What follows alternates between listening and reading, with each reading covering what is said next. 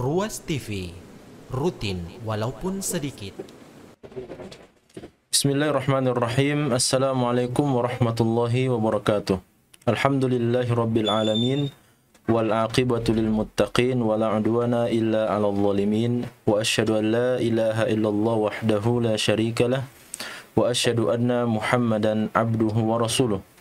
Salawatu rabbi wa salamuhu alaihi wa ala alihi wa ashabihi wa man tabi'ahum bi ihsanin ila yaumiddin, amma ba'd. Pemirsa Ruwas TV yang dirahmati Allah Subhanahu wa taala, alhamdulillah kita bersyukur kehadirat Allah Subhanahu wa taala atas limpahan kenikmatan dan karunia-Nya sehingga kita dapat menjalankan berbagai macam aktivitas keseharian kita, termasuk ibadah-ibadah yang kita laksanakan, yang kita kerjakan dalam rangka menegakkan ketakwaan kepada Allah Subhanahu wa taala, serta usaha-usaha kita untuk menjauhi segala macam bentuk perbuatan kemaksiatan kepada Allah Subhanahu wa taala pun juga dalam rangka menegakkan ketakwaan kepada Allah Subhanahu wa taala. Salam dan salawat semoga senantiasa tercurahkan kepada baginda Rasulullah sallallahu alaihi wasallam, suri tauladan kita semua dan qudwatun hasanah, yang telah memberikan dan mencerahkan kita semuanya sehingga kita dapat merasakan nikmatnya sebagai seorang muslim dalam kehidupan dunia ini, dan kita dapat merasakan nikmatnya lindungan dan naungan agama Islam dan keimanan kepada Allah Subhanahu wa ta'ala. Pemirsa Ruwas TV dimanapun Anda berada, salah satu di antara unsur yang sangat penting yang mesti kita perhatikan dalam kehidupan sehari-hari kita adalah bahwasanya kehidupan kita ini seyogianya dibangun di atas manfaat dan maslahat yang dapat kita peroleh, yang dapat kita raih, baik itu maslahat dan manfaat yang berkaitan dengan persoalan duniawi ataupun maslahat dan manfaat yang berkaitan dengan persoalan akhirat kita.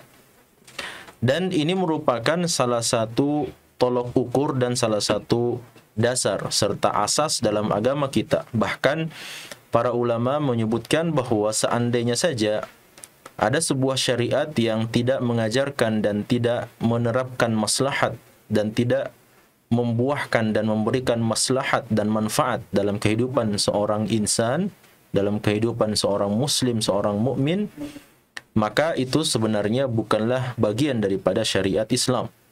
Mengapa? Karena syariat Allah Subhanahu wa taala ini semuanya tanpa terkecuali mengandung maslahat dan mengandung manfaat untuk kehidupan umat manusia. Hanya saja terkadang sebagian dari syariat Allah Subhanahu wa taala ini belum kita ketahui maslahatnya, belum kita ketahui manfaatnya dan apa hikmah di balik syariat-syariat Allah Subhanahu wa taala tersebut, karena minimnya ilmu pengetahuan dan minimnya pengetahuan atau minimnya ilmu berkenaan tentang syariat Allah Subhanahu wa taala. Sehingga sebagian daripada syariat Allah Subhanahu wa taala tidak kita ketahui maslahatnya dan kita tidak ketahui apa hikmah mengapa Allah Subhanahu wa taala mensyariatkannya kepada umat Islam, oleh karena minimnya ilmu pengetahuan yang kita miliki serta minimnya ilmu yang kita dapatkan atau yang kita pelajari dari agama Allah Subhanahu wa taala. Namun tentu saja di balik semua syariat Allah Subhanahu wa taala, maka di sana ada hikmah yang sangat luar biasa dan ada manfaat serta maslahat yang sangat luar biasa yang telah diketahui oleh Allah Subhanahu wa taala, dan itu semuanya telah ditetapkan dan dicatatkan di dalam Lauhul Mahfuz, dalam ketetapan Allah Subhanahu wa taala. Pemirsa Ruwas TV yang dirahmati Allah Subhanahu wa taala. Oleh karena itu, ketika kita berbicara tentang persoalan maslahat dan manfaat yang seyogianya terus dan senantiasa kita usahakan untuk kita raih dalam kehidupan dunia ini, maka tidaklah sepantasnya dan tidak seyogianya seorang muslim kemudian menyia-nyiakan waktu yang Allah Subhanahu wa taala berikan kepada setiap kita. Dan tidak sepantasnya pula bagi seorang muslim untuk menyia-nyiakan kenikmatan yang Allah Subhanahu wa taala telah berikan kepada kita dan tidak mengimplementasikan dan tidak menghasilkan sebuah maslahat dan manfaat dari nikmat-nikmat, karunia-karunia, keberkatan yang Allah Subhanahu wa taala berikan kepada kita. Dan kalau kita ingin jujur, maka di antara kenikmatan yang terbesar yang Allah Subhanahu wa ta'ala berikan kepada kita semua adalah nikmat waktu yang Allah Subhanahu wa ta'ala berikan kepada setiap kita, dan pemberian Allah Subhanahu wa ta'ala tersebut tentu saja adalah pemberian yang terbatas. Olehnya itu Nabi kita Muhammad sallallahu alaihi wasallam mengatakan, a'maru ummati ma baina sittina ila sab'in. Usia umatku normalnya rata-ratanya antara 60 sampai 70 tahun. Nabi kita Muhammad sallallahu alaihi wasallam saja meninggal dunia dalam usia 63 tahun. Dan tentu saja ketika Allah Subhanahu wa taala memberikan karunia dan kenikmatan usia dan waktu dan usia tersebut adalah kenikmatan yang terbatas di sisi Allah Subhanahu wa taala untuk diberikan kepada setiap manusia, maka semakin penting adanya untuk kita memanfaatkan waktu, memanfaatkan usia yang Allah Subhanahu wa taala berikan kepada kita dengan dua alasan. Yang pertama karena dia adalah pemberian dari Allah Subhanahu wa taala, dan pemberian Allah Subhanahu wa taala itu wajib untuk kita syukuri. Di dalam Al-Qur'an Allah Subhanahu wa taala mengatakan, wa idh ta'adzana rabbukum la in syakartum la azidannakum wa la in kafartum inna 'adzabi lasyadid. Ya, sesungguhnya ingatlah ketika Allah Subhanahu wa taala memberikan permakluman bahwasanya kalau seandainya hamba-hambaku itu pandai bersyukur kepada Allah Subhanahu wa taala atas nikmat-nikmat yang Dia karuniakan, maka Allah akan menambah nikmat tersebut. Namun kalau mereka kufur atas nikmat yang Allah Subhanahu wa taala karuniakan, sesungguhnya azab Allah Subhanahu wa taala sangat pedih. Maka dari satu sisi, kenikmatan yang Allah Subhanahu wa taala berikan ini, nikmat waktu dan nikmat usia yang Allah Subhanahu wa taala berikan ini, wajib kemudian untuk kita syukuri karena dia adalah pemberian dan karunia dari Allah Subhanahu wa taala. Kemudian yang kedua adalah karena waktu dan usia yang Allah Subhanahu wa taala berikan kepada kita ini adalah pemberian yang memiliki batas. Ya, dia adalah pemberian yang memiliki batas. Apabila seseorang telah sampai pada batas pemberian Allah Subhanahu wa taala tersebut, maka dia akan berakhir di batas akhir tersebut. Dalam artian ketika Allah Subhanahu wa taala menetapkan bahwa fulan bin fulan, seseorang hanya mendapatkan batas usia sebanyak 65 tahun, maka ketika ia sampai pada usia yang paling terakhir, pada usia 65 tahun, maka dia akan bertemu dengan ajalnya. Dan nikmat waktu yang Allah Subhanahu wa taala berikan itu ketika ia telah sampai pada usia 65 tahun akan dicabut oleh Allah Subhanahu wa taala, dan tidak lagi dia memiliki kesempatan untuk beramal, tidak lagi memiliki kesempatan untuk berbuat, tidak lagi memiliki kesempatan untuk mendatangkan manfaat yang seharusnya diperbanyak, yang seharusnya dimaksimalkan ketika ajal itu belum tiba. Pemirsa Ruwas TV yang dirahmati Allah Subhanahu wa taala, berbicara tentang waktu dan usia yang Allah Subhanahu wa taala berikan kepada kita, maka di dalam agama kita melalui dalil-dalil Al-Quran, begitu pula dengan sunnah Nabi kita Muhammad sallallahu alaihi wasallam, maka sangat-sangat banyak sekali dalil-dalil yang menjelaskan tentang besarnya urgensi untuk memperhatikan waktu yang Allah Subhanahu wa taala berikan kepada kita. Usia yang Allah Subhanahu wa taala berikan kepada kita ini tentu saja telah diberikan kelebihan-kelebihan yang begitu banyak dari Allah Subhanahu wa taala. Betul bahwasanya usia kita ini pendek-pendek. Betul bahwasanya Nabi SAW telah menyabdakan usia umatku di antara 60 sampai 70 tahun. Namun Allah Subhanahu wa taala telah memberikan kelebihan dan keutamaan-keutamaan yang sangat banyak untuk umat Rasulullah sallallahu alaihi wasallam. Sebagai contoh misalnya untuk hitungan tahun, maka Allah Subhanahu wa taala telah memberikan keutamaan Lailatul Qadri sebagaimana ayat yang telah kita ketahui bersama di dalam surah Al-Qadar. Inna anzalnahu fi lailatul qadr. Sesungguhnya kami Allah telah menurunkan Al-Quran pada malam kemuliaan. Nah, malam kemuliaan ini dalam hitungan tahun, maka dia hanya terjadi 1 kali dalam setahun saja. Oleh karena itu, ketika seseorang mendapatkan kemuliaan Lailatul Qadri, meskipun dia hidup dalam kehidupan dunia ini hanya sebatas 50 tahun saja, namun Allah Subhanahu wa taala menakdirkan hamba tersebut mendapatkan dan memperoleh keutamaan Lailatul Qadri selama 35 tahun, maka silahkan kita kalikan sendiri. 35 tahun dikalikan dengan 1000 bulan, maka tentu saja di sana ada keutamaan yang sangat-sangat banyak sekali ketika seseorang mendapatkan keutamaan Lailatul Qadar tersebut. Dan seandainya saja seseorang memperoleh keutamaan Lailatul Qadri itu hanya dengan melakukan kewajiban-kewajiban saja, seperti melaksanakan sholat maghrib, seperti melaksanakan sholat isya, dan seperti melaksanakan sholat subuh, yang dilakukan oleh setiap muslim di setiap malam-malam yang mereka lewati, maka itu tentu saja telah memberikan keutamaan yang sangat banyak. Apatah lagi ketika seseorang memanfaatkan malam-malam daripada 10 malam terakhir bulan suci Ramadan tersebut dengan memperbanyak zikirnya, dengan memperbanyak tilawah Qur'annya, dengan memperbanyak murajaah hafalan-hafalan Qur'annya, dengan memperbanyak wirid-wirid kebiasaan yang dia sebutkan, yang dia baca, dengan memperbanyak sedekahnya dan amalan-amalan yang lainnya, maka tentu saja semakin bertambah pundi-pundi keutamaan dan pahala di sisi Allah Subhanahu wa taala yang kelak akan dia dapatkan dalam kehidupan akhirat. Untuk hitungan bulan misalnya, maka Allah Subhanahu wa taala telah mengaruniakan bulan yang paling afdol dari semua bulan yang ada sepanjang tahun. Dari 12 bulan yang ada, maka Allah Subhanahu wa taala menetapkan bulan suci Ramadan sebagai sayyidus syuhur, sebagai penghulu dari seluruh bulan-bulan yang ada.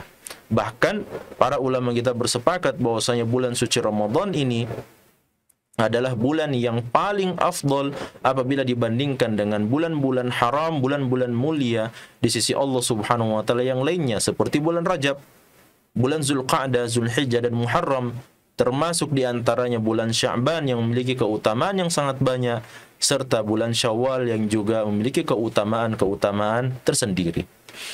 Maka dari itu, ketika Allah Subhanahu wa taala memberikan karunia dan kenikmatan waktu dan usia kepada kita, dan usia serta waktu yang Allah Subhanahu wa taala berikan kepada kita itu memiliki batas, sampai batas tersebut maka Allah akan mencabut waktu itu, Allah akan mencabut kenikmatan tersebut. Dan di dalam kenikmatan waktu yang Allah karuniakan kepada kita ini, Allah Subhanahu wa taala telah mengaruniakan keutamaan-keutamaan yang sangat banyak di dalamnya. Maka sungguh sangat merugilah orang-orang yang ketika dia berada dan mendapatkan kenikmatan waktu-waktu yang Allah karuniakan tersebut, dan Allah memberikan keutamaan-keutamaan dalam waktu tersebut, lantas seorang hamba menyia-nyiakannya dan tidak memaksimalkan ibadah dan ketaatan kepada Allah Subhanahu wa taala di waktu-waktu itu. Pemirsa Ruwas TV yang dirahmati Allah Subhanahu wa taala. Bahkan di dalam hadis Nabi kita Muhammad sallallahu alaihi wasallam bersabda, "Min husni islamil mar'i tarkuhu ma la ya'nihi." Di antara tanda Islam yang baik bagi seorang muslim, bagi seseorang adalah ketika dia mampu meninggalkan apa-apa yang tidak mendatangkan manfaat bagi dirinya. Nah, termasuk waktu yang dilewati oleh seorang manusia, oleh seorang muslim, ketika dia tidak bisa mengisi waktu tersebut dengan kebajikan, ketika dia tidak bisa mengisi waktu tersebut dengan ketaatan kepada Allah Subhanahu wa taala, atau paling minimal dia tidak terjatuh dalam perbuatan kesalahan. Paling minimal dia tidak mengisi waktu tersebut dengan perbuatan kemaksiatan ataupun perbuatan yang sia-sia, maka tentu saja itu merupakan tanda baiknya keislaman seseorang. Berdasarkan hadis tersebut, min husni islamil mar'i, di antara tanda baiknya keislaman seseorang itu adalah ketika dia mampu meninggalkan apa-apa yang tidak mendatangkan manfaat untuk dirinya.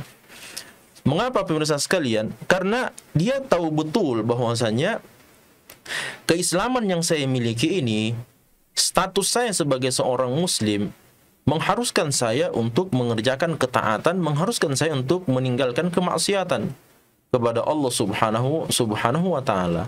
Status dia sebagai seorang muslim mengharuskan dia untuk mengamalkan amalan-amalan yang telah diperintahkan oleh Allah Subhanahu wa taala, yang telah diwajibkan oleh Allah Subhanahu wa taala, dan meninggalkan apa-apa yang telah dilarang oleh Allah Subhanahu wa taala, termasuk dalamnya hal-hal yang dimakruhkan oleh Allah Subhanahu wa taala.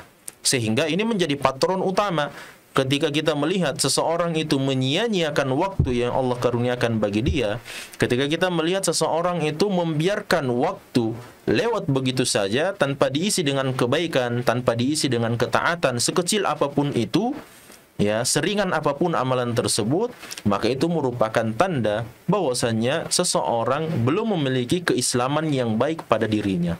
Mengapa? Karena seorang muslim yang baik sangat menghargai waktu yang Allah Subhanahu wa taala karuniakan kepadanya. Muslim yang baik adalah orang yang sangat bakhil dengan waktu yang Allah Subhanahu wa taala karuniakan kepadanya.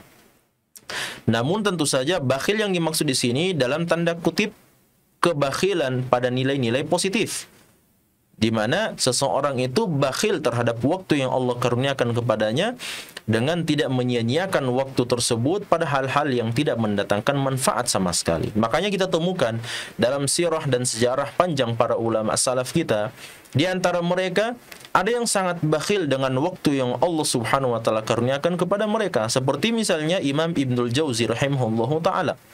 Imam Ibnul Jauzi rahimahullah ta'ala ketika didatangi dan dikunjungi oleh seorang tamu, oleh sahabat, murid, teman dan sebagainya, maka beliau akan menjamu tamu-tamu tersebut sembari beliau meraut dan membersihkan alat tulis beliau, supaya ketika beliau telah selesai dari jamuan tamu tersebut, tamu beliau telah pulang meninggalkan rumah beliau, maka beliau tidak membutuhkan dan tidak perlu mengambil waktu yang lainnya untuk membersihkan alat-alat tulis beliau, supaya setelah pulangnya tamu beliau, maka beliau langsung bisa menuliskan maklumat, beliau bisa langsung menuliskan pelajaran-pelajaran yang beliau ketahui, yang telah beliau murajaah, yang telah beliau pelajari dari syariat Allah Subhanahu wa taala ini. Itu karena bakhilnya seorang Imam Ibnul Jauzi rahimahullah ta'ala terhadap waktu. Beliau tidak ingin menghabiskan waktu hanya untuk meraut, hanya untuk membersihkan pena beliau saja. Ya, sehingga ketika beliau sedang menjamu tamu yang datang ke rumah beliau, maka beliau manfaatkan waktu tersebut sembari beliau berbicara, memperhatikan perkataan dan penyampaian tamu beliau, sembari beliau juga membersihkan dan meraut pena-pena beliau, pensil-pensil beliau, alat tulis beliau, supaya beliau bisa memaksimalkan usia yang Allah SWT telah berikan kepada beliau untuk menorehkan tinta-tinta emas beliau untuk memberikan pelajaran, pengajaran kepada umat Islam dan kaum muslimin. Pemirsa Ruwas TV yang dirahmati Allah SWT, di dalam hadis yang lainnya Rasulullah sallallahu alaihi wasallam bersabda, "Man kana yu'minu billahi wal yawmil akhir falyaqul khairan aw liyasmut." Barang siapa yang mengaku beriman kepada Allah dan beriman kepada hari akhir, maka hendaknya dia berkata yang baik. Kalau tidak mampu berkata baik, maka hendaknya dia diam. Menarik dalam hadis ini, pemirsa sekalian, karena Rasulullah sallallahu alaihi wasallam mengangkat persoalan keimanan kepada Allah dan keimanan kepada hari akhir untuk menjelaskan bahwasanya orang yang percaya kepada Allah dan orang yang percaya kepada hari akhirat, maka seharusnya dia memperbaiki keadaannya, seharusnya dia memperbaiki kondisinya. Kenapa? Karena kondisinya dalam kehidupan dunia ini akan menjadi cermin seperti apa kondisi dia dalam kehidupan akhirat. Kalau dia percaya kepada Allah dan percaya kepada hari akhirat, bahwa hari akhirat itu akan ada hari pembalasan, bahwa di akhirat itu akan ada pemberian catatan amalan, akan ada pemberian syurga Allah Subhanahu, balasan dari syurga Allah Subhanahu terhadap kebaikan-kebaikan yang dilakukan oleh seorang mukmin. Serta di akhirat itu akan ada balasan azab bagi orang-orang yang tidak memanfaatkan kehidupan dunia untuk melakukan ketaatan kepada Allah Subhanahu wa taala. Maka ketika dia yakin dengan itu semua, maka dia akan memotivasi dirinya untuk melakukan ketaatan kebaikan kepada Allah dalam kehidupan dunia ini, karena dia yakin bahwa kehidupan dunia ini hanyalah awal dan di sana ada kehidupan yang berikutnya yang justru jauh lebih penting, jauh lebih urgen, dan itulah menjadi tujuan kehidupan kita yang sebenarnya, agar kemudian kita kembali ke kampung halaman kita semua, kembali ke kampung halaman bapak kita semua, Adam dan Hawa alaihi wassalam, yaitu surga Allah Subhanahu wa taala. Namun untuk mendapatkan kenikmatan tersebut, maka kata Rasulullah sallallahu alaihi wasallam dalam hadis ini, siapa yang mengaku beriman kepada Allah dan beriman kepada hari akhir dan menginginkan balasan yang terbaik di sisi Allah Subhanahu wa taala kelak, yaitu surganya, falyaqul khairan aw liyasmut, maka hendaknya dia mengucapkan perkataan yang baik. Kalau tidak mampu, maka hendaknya dia diam daripada keburukan. Maka oleh karena itu, berbicara yang baik ataupun diam dari keburukan dan kesalahan, dalam artian ketika seseorang ingin mengucapkan perkataan dan dia menimbang melihat bahwa perkataan itu adalah kebaikan, maka dia akan ucapkan dengan keyakinan bahwa ucapan ini akan dibalas kebaikan pula oleh Allah Subhanahu wa taala. Faman ya'mal mithqala dzarratin khairan yarah. Siapa yang mengatakan, melakukan, berbuat kebaikan dalam kehidupan dunia ini, walaupun itu sebesar biji atom, walaupun itu sebesar biji sawi, maka dia pasti akan melihat balasan kebaikannya dalam kehidupan akhirat. Wa may ya'mal mithqala dzarratin syarran yarah. Begitu juga dengan sebaliknya. Kalau seandainya dia melihat dan menimbang bahwasanya perkataan ini adalah perkataan yang tidak benar, perkataan yang buruk, maka dia akan menghentikan dirinya dan tidak akan mengucapkan sepatah kata pun berkenaan tentang perkataan buruk itu. Dan inilah makna sabda Nabi SAW, man kana yu'minu billahi wal yawmil akhir falyaqul khairan aw liyasmut. Siapa yang mengaku beriman kepada Allah dan beriman kepada hari akhir, maka hendaknya dia berkata-kata yang baik. Kalau tidak bisa, maka dia diam daripada keburukan. Tentu saja berkata-kata serta berbuat yang baik, ini semua membutuhkan waktu, ini semua membutuhkan masa, membutuhkan usia. Dan bagaimana kita mengisi masa tersebut, usia dan waktu tersebut dengan kebaikan, serta menghindarkan diri kita daripada segala macam keburukan, inilah yang dipinta dari seorang muslim. Oleh karena itu, ketika seorang sahabat yang telah masuk pada usia tua renta datang kepada Nabi SAW sembari memegang tongkat dengan keadaan tangan bergetar. Kemudian sahabat ini bertanya, "Ya Rasulullah, sesungguhnya syariat Islam yang Allah utus kepadamu, dengan yang Allah utus engkau dengannya telah terlalu banyak sehingga saya sangat berat untuk mengerjakannya, melakukannya dalam usia yang sangat uzur seperti ini. Maka berikanlah saya wasiat agar kemudian saya berpegang dengan wasiat tersebut di sisa-sisa akhir kehidupan saya." Maka Nabi SAW memberikan wasiat, "La yazalu lisanuka ratban min dzikrillah." Hendaknya saya wasiatkan kepadamu, hendaknya lisanmu senantiasa basah dengan banyak berzikir kepada Allah Subhanahu wa taala. Dan sebaik-baik amalan yang kita isi dengannya, waktu yang Allah karuniakan kepada kita tentu saja adalah dengan banyak berzikir kepada Allah Subhanahu wa taala. Mudah-mudahan Allah Subhanahu wa taala memberikan karunia yang terbaik bagi kita semua di masa-masa yang mulia ini, di waktu-waktu yang mulia ini. Dan semoga Allah Subhanahu wa ta'ala menerima seluruh amalan-amalan kebajikan yang telah kita kerjakan, yang telah kita lakukan, dan memberikan balasan yang terbaik di sisi Allah Subhanahu wa ta'ala. Subhanakallahumma bihamdik, asyhadu an la ilaha illa anta astaghfiruka wa atubu ilaik. Wa akhiru da'wana alhamdulillahi rabbil alamin. Wassalamualaikum warahmatullahi wabarakatuh.